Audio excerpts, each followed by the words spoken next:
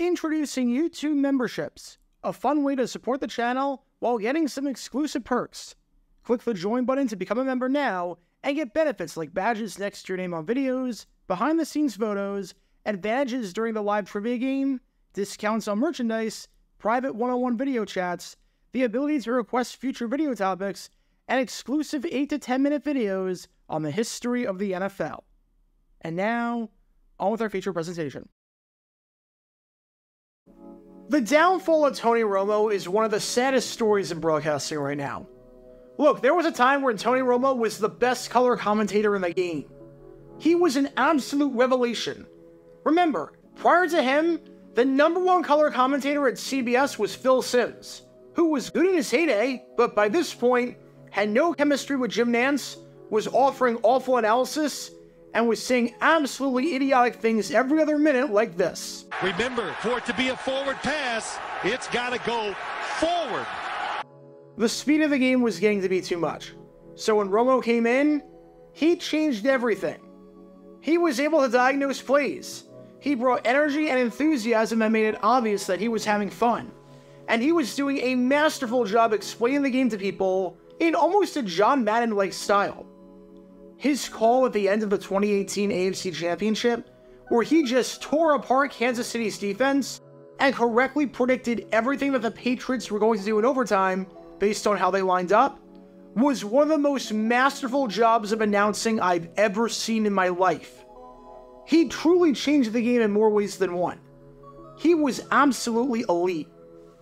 But now, oh man, it's absolutely painful. Now you have a guy who doesn't do that, who has been out of the league for a bit, and is not putting in the necessary prep work since he can't rely on his knowledge of his time around players and around coordinators. And a guy who has no filter, and is talking twice as much as before, without offering anything. That's Romo's biggest problem right now. He does not know when to let the broadcast breathe, and just about anything that comes to his mind, and I truly mean anything, he's going to spew out. At its worst, it's like a stream of consciousness. And you know what happens when you have no filter, you don't think before you speak, and you just say whatever the heck comes to your mind and hope for the best? You get moments like whatever the heck happened yesterday that we really need to talk about, because holy cow, this was bad. For those who missed it, here's a brief rundown of how the game was playing out.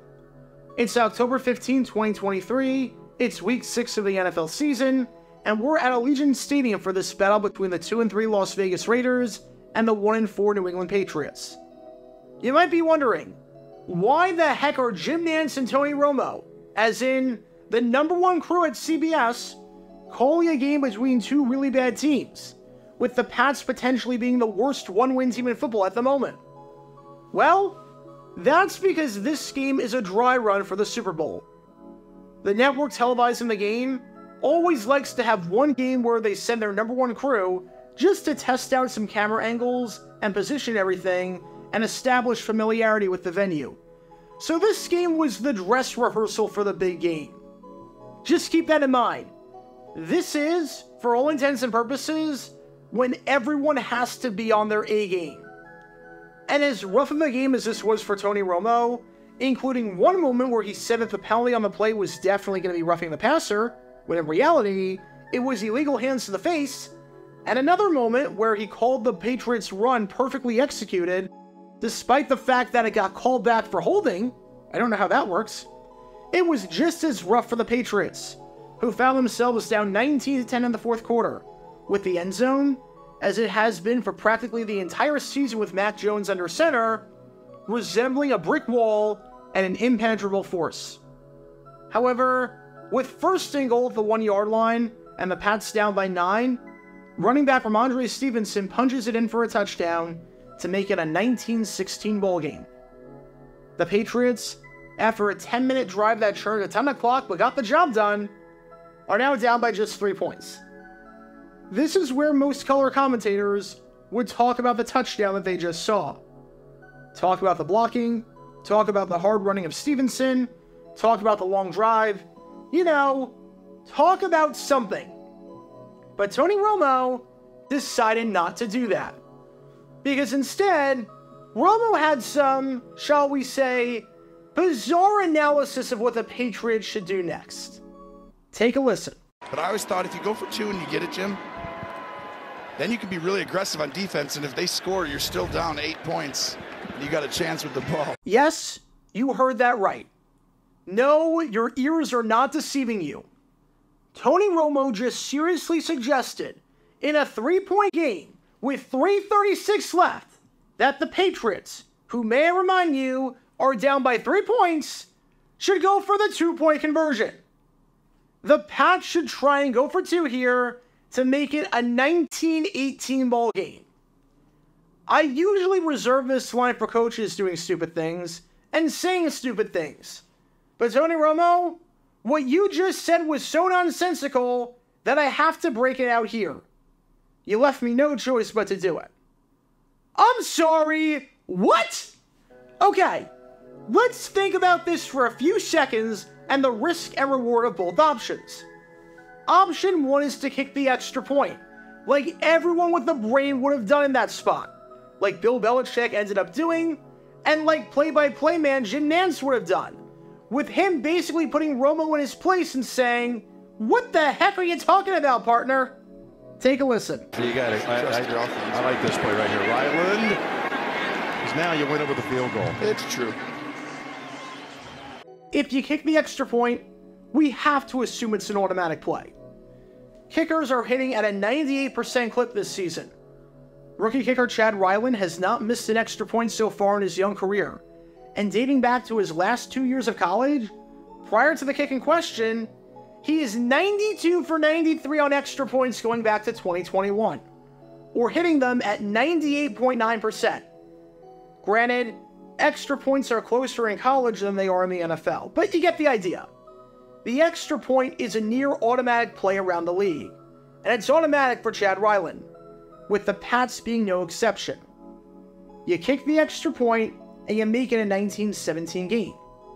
Now, you're only down by 2. What does this mean? Well, it means that if you get a stop defensively and you drive down the field to kick a field goal, you go up 20-19 and you win the game. Pretty simple stuff. Now, let's say you go for 2 points. The odds of getting a 2-point conversion are not 98% or 99% or whatever percentage you want to use like they are for extra points. The odds of getting a 2-point conversion are somewhere in the ballpark of 50%. They are significantly worse. And my guess with this Patriots offense, with how bad they are, is that the percentage would probably be even lower than that. However, let's entertain that possibility, Tony. Let's entertain the possibility that they go for 2, even though you're the only person in America who thinks they should do that. If you get the 2, guess what? You're still trailing, as you're down 19-18. What does that mean? Well, it means that if you get a stop defensively and you drive down the field to kick a field goal, you go up 21-19 and you win the game. Which means that, oh yeah, going for 2 and getting it results in the exact same best case scenario as kicking the extra point with the higher percentage. But if you don't get it, you're still down 19-16, which means that a field goal only ties the game if you pull it off. So let me get this straight. Kicking the extra point and successfully getting the 2-point conversion result in the exact same scenario needed to win the ball game. But failing to get the 2-point conversion does not result in that. This is like, in a tie game in basketball, having a breakaway with 2 seconds left, and instead of dunking the ball or laying it up, trying to pull up and shoot a 3. The dunk and the 3 give you the same result. You win the game. But one of them is significantly easier and is significantly more automatic than the other, to the point where it would make no logical sense to try the 3-point option. There are only 2 possible ways that going for 2 make any sense, and neither of which apply here, nor should they apply. Option 1 is that you trust your defense to get a safety, because in that case, yes, there is a difference between being down 19-17 and being down 19-18, seeing as a safety at 19-17 ties the game, and a safety at 19-18 wins it. However, what are the honest-to-God odds of that happening? Just about every kickoff goes to the 25-yard line with a touchback, and the Raiders have one real drive left, since if they get it back a second time, it's either with them trailing or with them just taking a knee to run out the clock. That means that the only way you're getting a safety that impacts the game is if something catastrophic happens on the kickoff, which again it's not gonna because you're just gonna boot it out of the end zone, or the Raiders somehow lose 25 yards in 3 plays. So that idea is so outlandish as to not even entertain that possibility. Option 2 is, as this man right here, Tony Romo, said, what if the Raiders score a touchdown?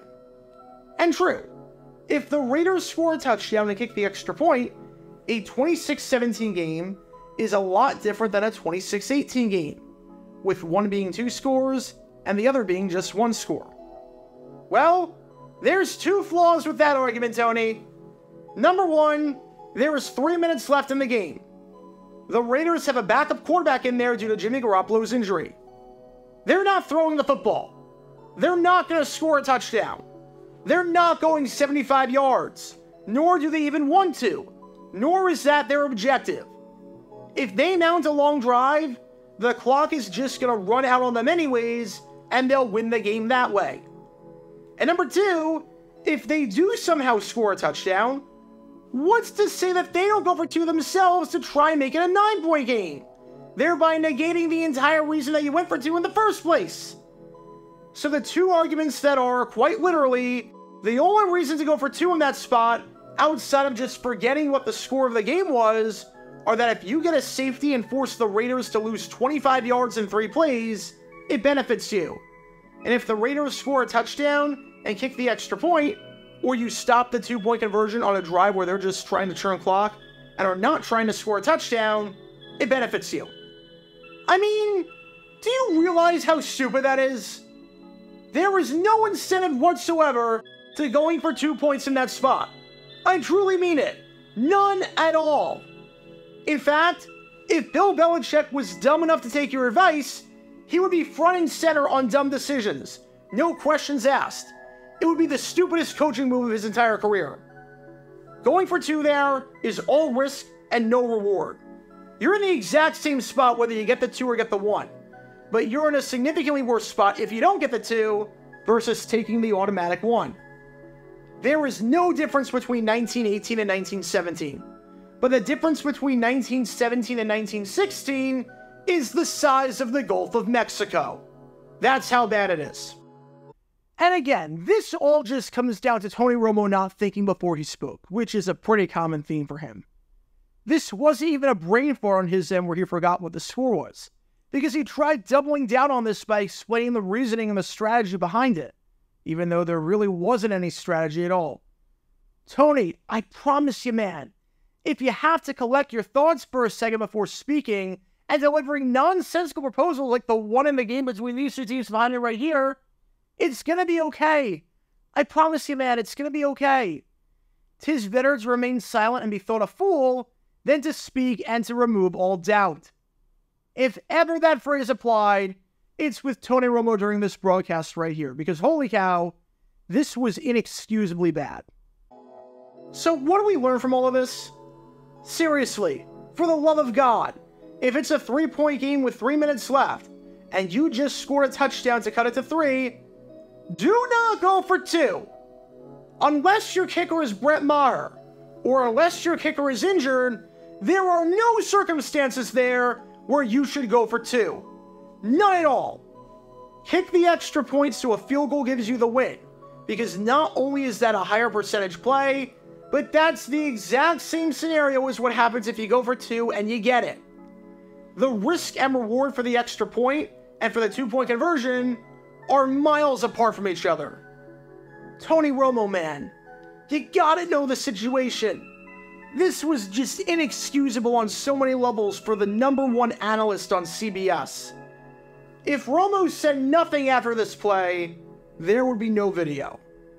But because he had to open his mouth and say whatever came to his mind, we got what has to be, in Tony Romo's 7-year broadcasting career, the dumbest comment thus far that he's ever made. Get your official Jaguar Gator 9 merchandise by going to jj9shop.com, and be sure to like and subscribe, as it really helps the channel out a lot. Join me every Wednesday night where we'll play NFL Trivia for cash prizes at 9 p.m. Eastern over on Twitch. To learn more about the history of college football, subscribe to Jaguar Gator 8. To learn more about the history of Major League Baseball, subscribe to Jaguar Gator 7. Also, special thanks to all of our Patreon supporters for helping out the channel. Your support is greatly appreciated. See how you can become a patron and request future video topics in the description below.